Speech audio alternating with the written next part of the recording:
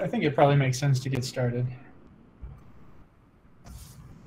So I think that this is probably going to be a pretty short,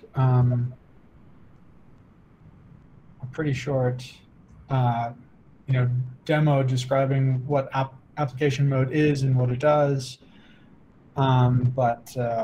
Yeah, so what I have here is Deephaven running. Is the screen size fine here? The font size? Yes. It looks great. Yeah, everything looks good. All right, excellent. So this is Deephaven running on a box that I have, and I have app mode running on it. So in particular, I have a little script here that basically points Deephaven to application.dir to this directory here.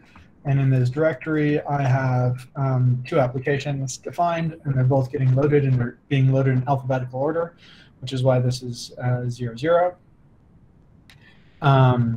This first one, basically, I'm using as a way of kind of initializing my my Deephaven experience. I'm going to import whatever I want to import. That's important to me. I'm going to create any variables in the query scope that are important to me. But this is basically like, going to be my, my development script. Okay, so for this particular app, I marked. So are both of these running on the same server, and this is like a run level in Linux, or is this something else here? Yeah, it's kind of like that. Yeah, they're both running in the same server, and it's ordered alphabet. They get loaded in alphabetical order. Okay. Yeah, so this one's a Groovy script. So you guys specify the script type. The script type has to match the server type, so I can't run both Python and Groovy scripts on the same server at this time. I give it an ID. This is helpful in case you create a layout. The layout uses this ID instead of the name for maintaining and rebuilding. So that in case your application changes, if the ID is the same, then it's totally fine. But maybe your human displayable name changed. And then basically at the very end, I've got just a single file. You can see it's file_0, and then this is numeric. I could have 0, 10, and 1,000, and they get loaded in numerical order. And it's pointing at this other script. So this script is one that I can see actually from within the IDE. And it's very simple right now, just to kind of like demo the idea. But basically, I've got an import for table tools, and I just create a simple empty table E, which is part of my layout, my default layout. So let's see, I should be able to use table tools. Actually, I should have tried this. I was planning on trying this beforehand, but did not. Let's see if it works. So I have a file that I downloaded from the internet.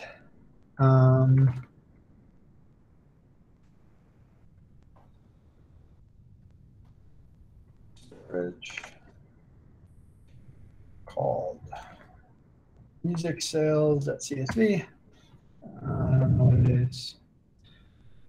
I also don't know this method apparently. Looks like it takes a file.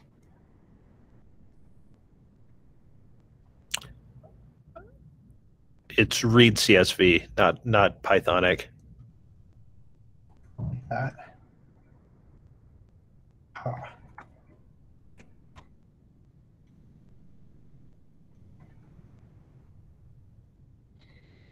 Okay, so you can see I can load that table, everything. It looks like garbage, but I guess that's a public data set for you. But I can take this now and I can shove this into my startup script if this is a table that I might find interesting, and then I can restart my Deephaven. You can see the UI detects immediately that I'm restarting the backend, and it'll be up soon. But once it's up, I will be able to find that new table in the panel directory over here. So there, I've got the table right there. And if I wanted to make this part of my default layout, I can export the layout, and I get file here. I'll just call it that, and then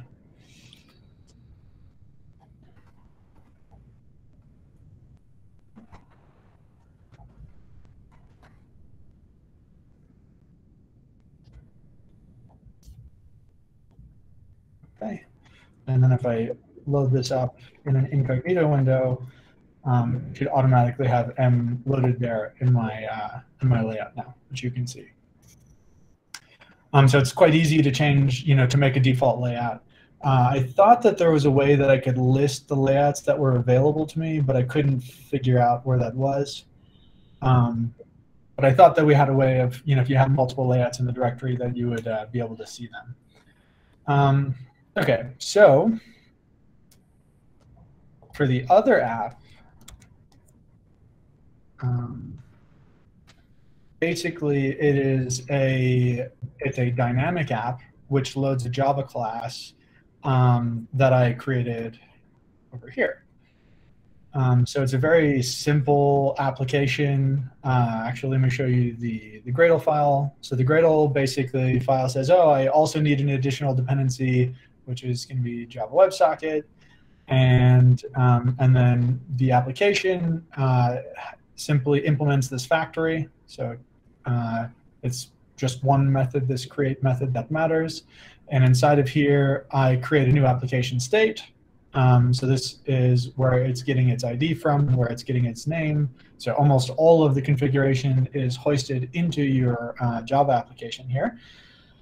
And then I create a WebSocket client pointed at just some crypto data feed. And then on open, I'll print out that it's open, and I'll request basically BTC USD from them. And then every time I get a message from them, I'll print it out. And then I'll message on close and message on error. The way that that's working isn't the interesting part. The interesting part is that you can use it as a building block. So here in my application state, you can see I set a custom field, which is this WebSocket client.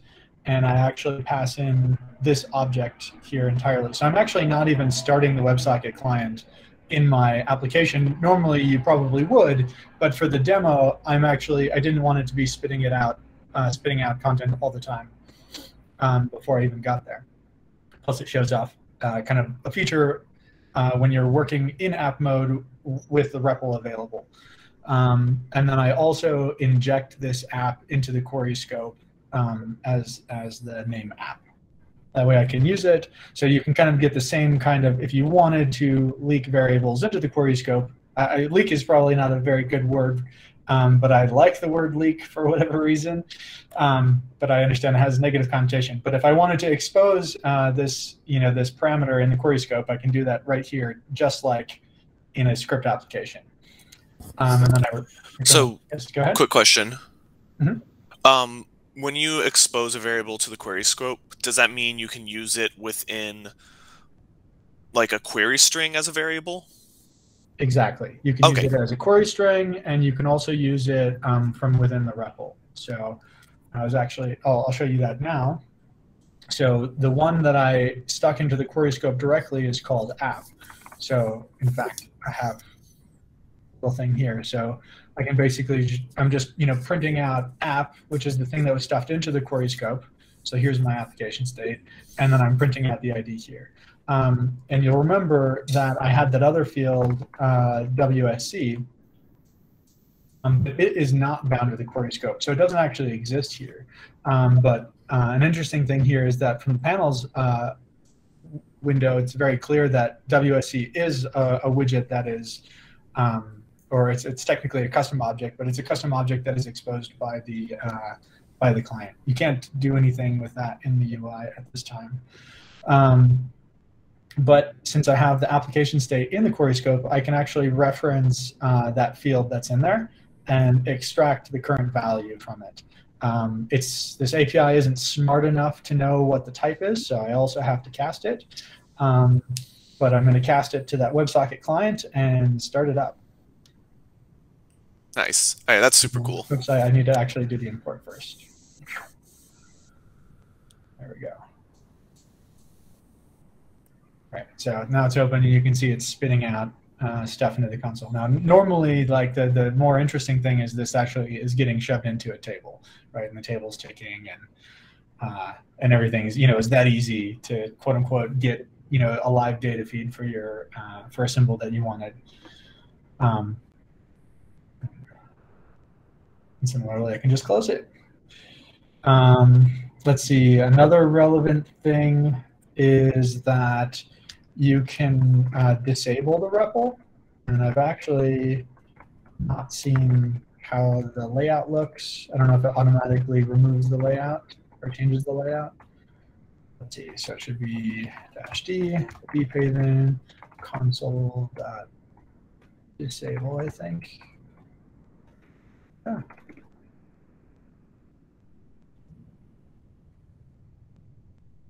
Let's see if that works.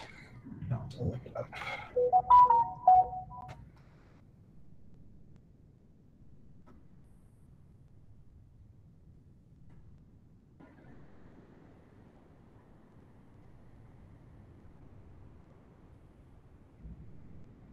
Yeah.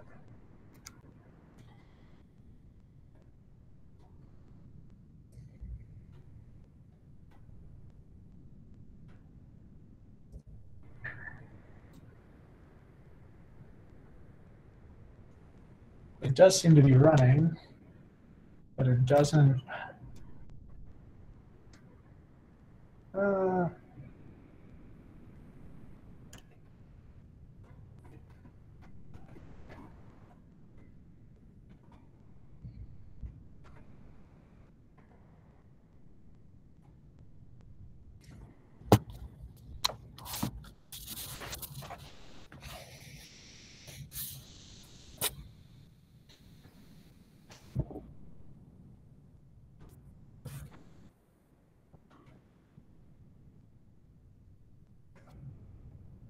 No. Okay. I don't know why it won't let me connect at all. But yeah, so that's pretty much the main point of the presentation, is to show off application mode. Any questions? So Nate, do you have all these in blog post? This is actually there's some documentation. It's a how-to guide, and Amanda wrote it up, actually. Okay. It doesn't go into the dynamic part, though. That is super cool. Yeah, well, it's just as easy. I think the dynamic stuff is just as easy. And also there's like a difference between static and dynamic here. The dynamic aspect implies that the program can add new fields during the runtime of the application. So it might add new fields, it might remove new fields, or remove fields. It can literally do anything that it wants. But if you wanted to guarantee up front that none of the fields are changing, you can use this static pattern. And the static pattern just, it creates the state, that application state for you, so you can't stick it into the query scope, and it becomes a little bit less flexible in that context. But yeah, it was intended to be configurable, as easily configurable as a script application, but through Java or the JVM. So it could be technically Scala, it could be Kotlin, it could be Groovy. Doesn't matter.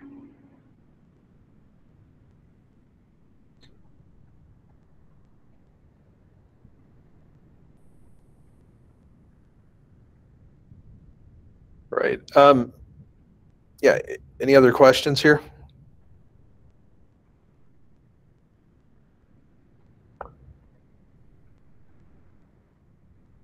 So, you have the thing here where you're running two applications.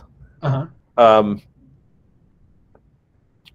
Do they share a variable space, or are they separate, or what's going on? They share everything. They share the query scope. They share the compiler context. Absolutely everything is shared. It's very similar to as if you would have created two tabs and connected to the same host. Okay, so that it's possible for them to step on each other? Absolutely. Yeah, yeah. So that's why the ordering, I mean, you can use the word step on each other, or you could use the word like empower each other. So the reason that I created that, the very first example is my quote unquote common examples, is that I expect there are things that I'm going to want, like little utilities that are going to be useful, but don't have like, you know, they're not associated with any idea. They're just like useful utilities. And so I'm going to shove them all in there. And then later on, if I end up creating two different scripts, I might, you know, find use for another middle layer, if that makes sense. Okay, just from an execution perspective, what's happening? Is it executing all of the first script and then all of the second script, or is it's something else going on? That's exactly what's going on. Okay. In fact, that also happens if you have two windows open connected to the same backend, and you're on you know, one user in one tab is, you know, writing his own, you know, he's interacting with the REPL, and the other user is also interacting with REPL. Neither of them is running simultaneously with each other. They're both sitting behind a queue, waiting for their turn for their script to run. Okay, so from a user perspective, you know, what I guess what are the, you know, what are the ways that this, you know, multiple application thing should or should not be used? You know, I mean, I think that it should be used in any creative way that you can imagine. So like using it to initialize your environment, I think is kind of useful when you've got like short development cycles. Using it to create like a foundation that an entire company uses for a bunch of their, you know, data, I think that seems pretty useful too. In terms of like allocating, let's say you have, you know, 3 machines and 10 queries that you want to run, in terms of being able to move them around very easily, if all it is a symlink into that directory for which host is loading which queries and then a restart, I think that's kind of like a convenient way of, you know, getting, you know, moving things around without a lot of, it's not high touch, right? okay.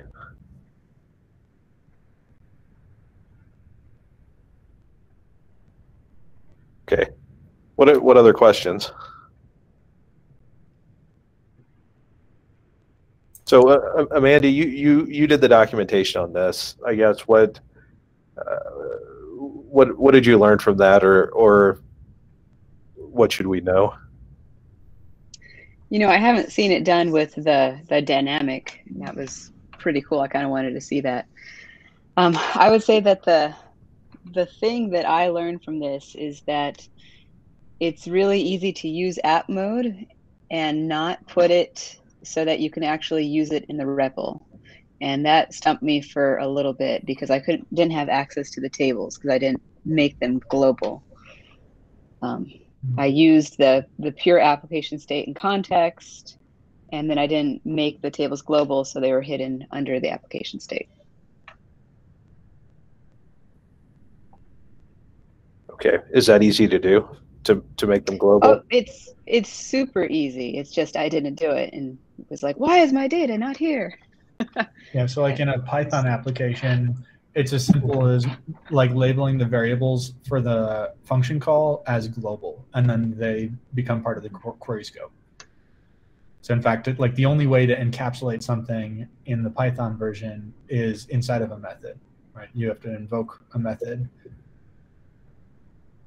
So that's what she's saying. So like we think that that's probably the default. You probably don't want every X or E or, you know, T to leak into the query scope. You probably want only the very specific things that you've built to be leaking, well, let's say getting published to the query scope, like intentional publishing. Sure.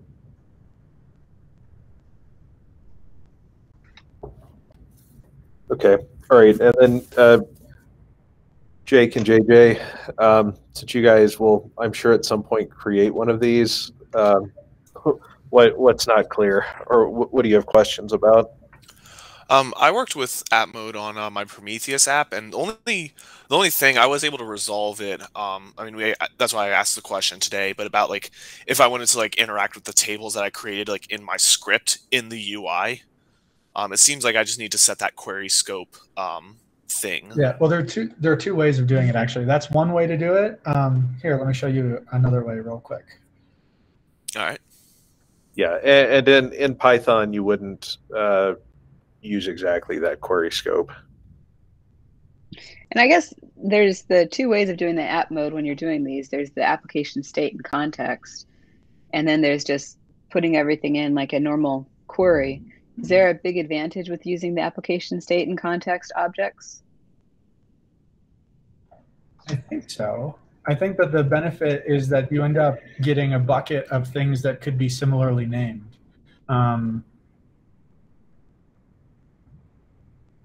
Let me show you. Let's see. I think I'll be able to answer that question the same way with the same example. I was thinking you could, yeah.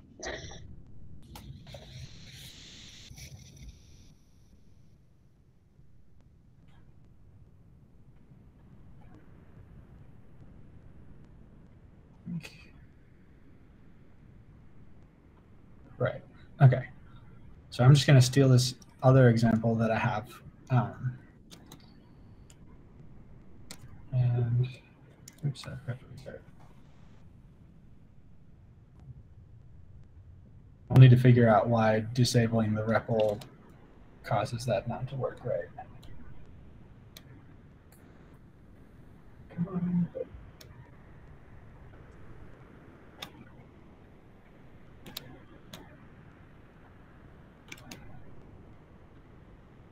There we go.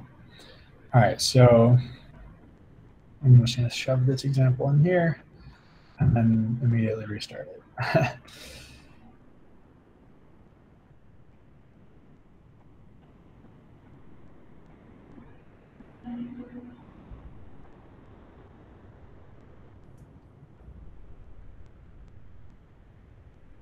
Okay, so this particular example, it does the the Python thing that Amanda was just talking about.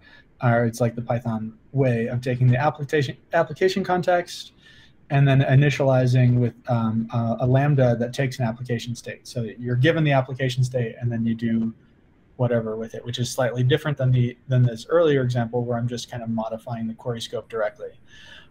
So here, this app has one field called hello and one field called world. And as you were pointing out, is you can't grab hello from the query scope because it's not in the query scope.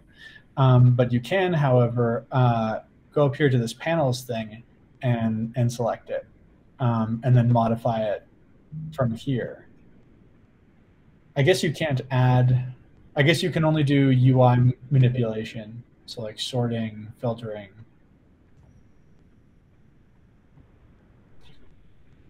You can't pull them. But you can make the table global beforehand and then have access to it. Right, exactly. With this method, I think. Yeah. Right. Like this one, this M I can do. Ah.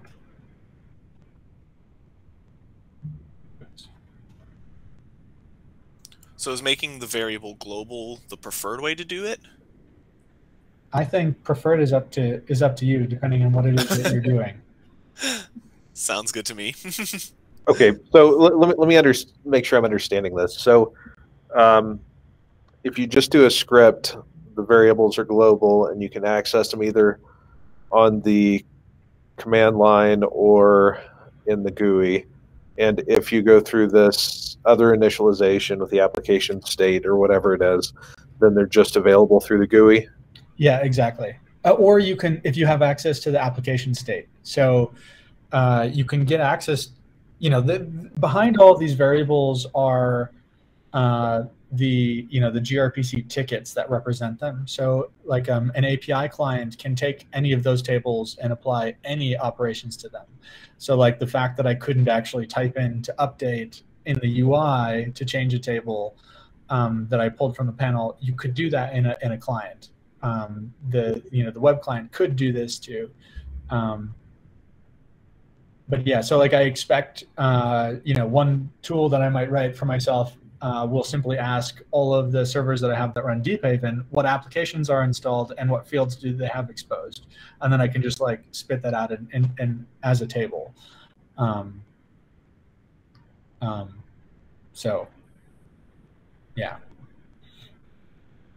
does that make sense? That like you can still refer to them as tables through the API. Right. You can get to the variable. You just have to do it 2 or 3 steps down the line. Is that right or not? You can actually directly reference. So from the way the API works is basically you give it this ticket, and this ticket describes a table and how to find the table. So it could be a query scope, and effectively it's like an S for scope / and then the variable name. For an application mode, it's like a / the ID for the application / the field name, and then you can immediately reference these objects for the API for any API method, whether those are table operations or even opening a new console or calling custom gRPC methods. We would be able to refer to these tables or these items. They don't have to be tables, which is why in that example I'm exposing a WebSocket client, so I can actually manipulate it as a client.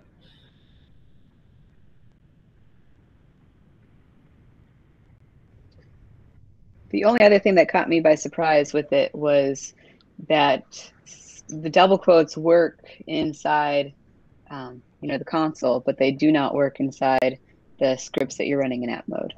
So that's another thing to be careful about. I think those were smart quotes. I think we talked about that before. I thought you had a smart quote. Oh, is that what it was?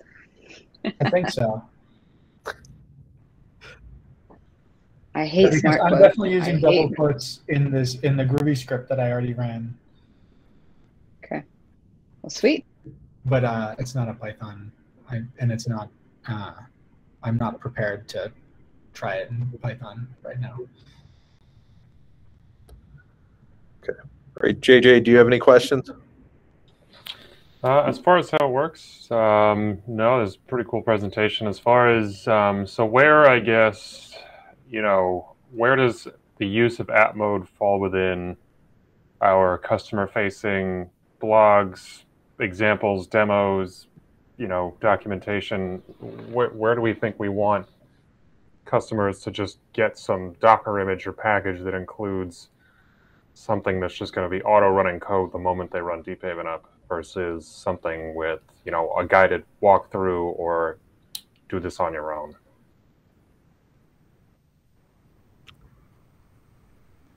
So it's kind of a broad question. Yeah. But I think that it kind of would make sense for most of the demos to be packaged up in application mode, where you just download it, you pull it up, and then, boom, you've got a layout that kind of walks you through, maybe even the README work that Bender has been doing, and it just walks you through the application.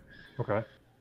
Because yeah, we Bender demoed a thing. It was it was kind of like a Jupyter notebook where it would run a code block and then you'd read some stuff and then it'd run you through the next code block. Is it possible to get app mode to work should work with something like that? I think that's a great use case of app mode for us. Okay. Because that would be pretty cool if it starts off by, the first thing it does is run the first block and then you immediately get to read about it. Yeah, so Nate, how would that work? Would you just have, the notebook as the prime thing and you'd save the layout so that pops up first, or? Exactly, yeah, it would be part of the layout. So you basically would save the layout where the primary thing is that notebook that's in the rendered mode. Okay.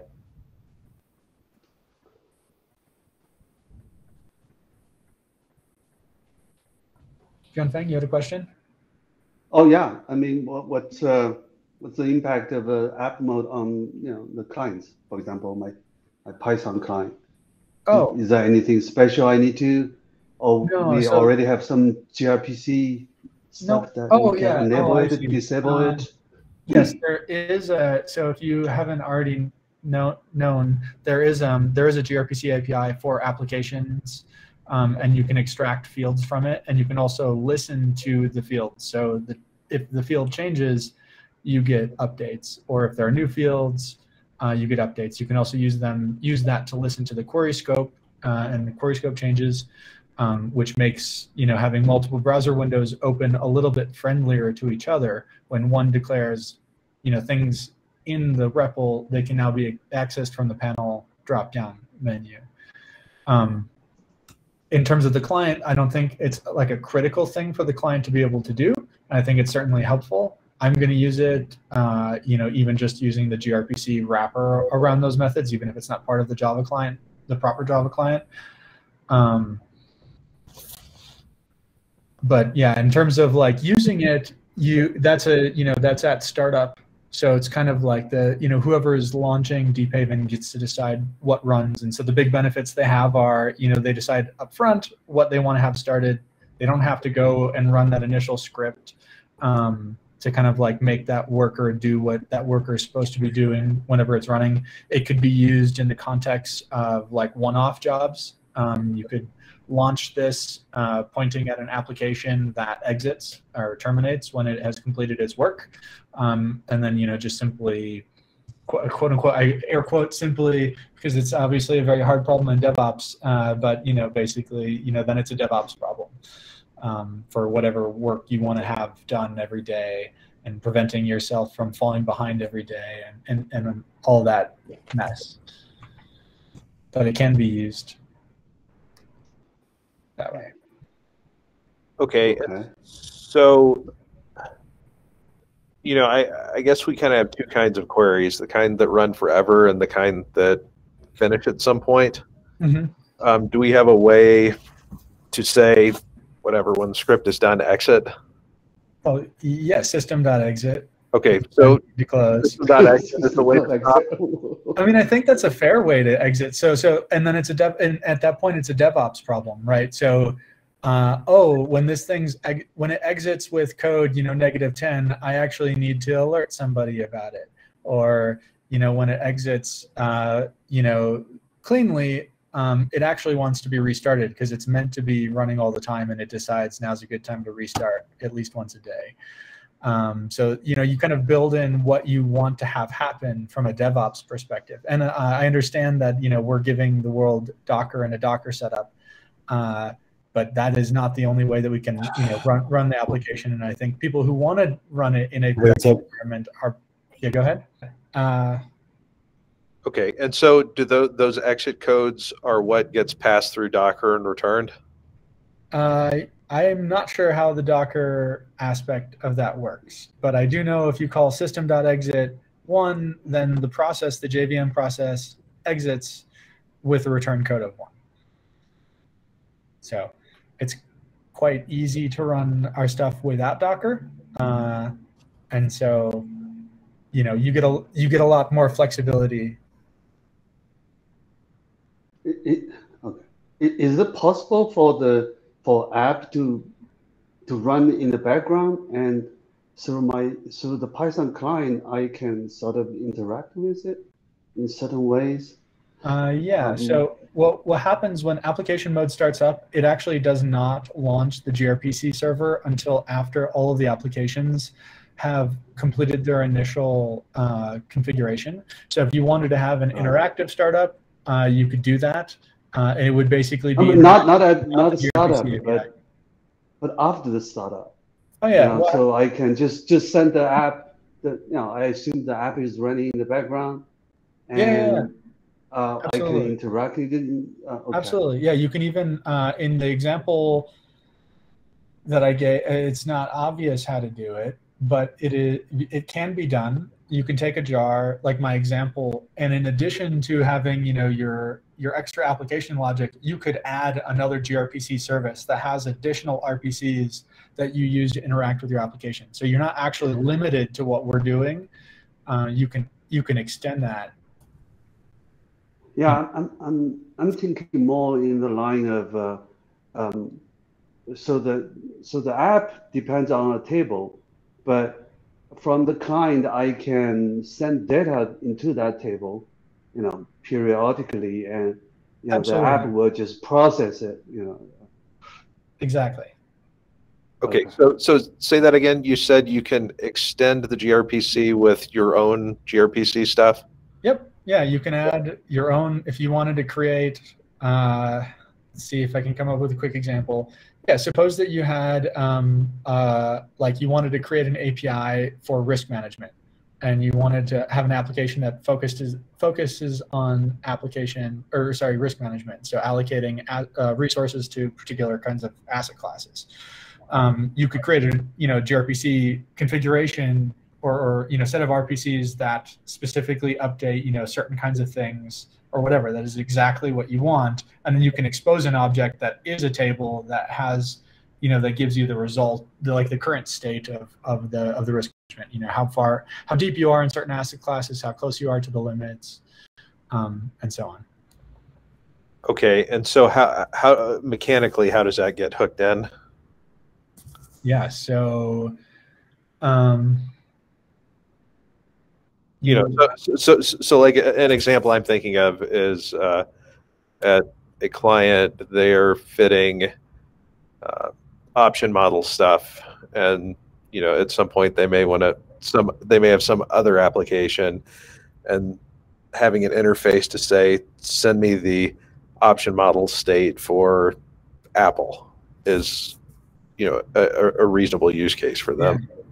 So the plan is to use I think it's called config loader, to load in additional gRPC services, and then your application would be in addition to that. So maybe your application is then just pulling its global instance off of the gRPC service that that was bound from the service loader.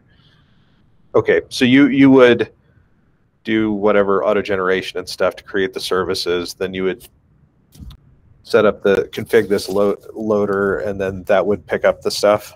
And that would pick it up, and it would bind it. Yeah. So that hook is not yet implemented, but that is, as a service loader, is the intended path. And the first time that we have a use case for it, I'd be happy to put it together. Yeah, that'd be a good example.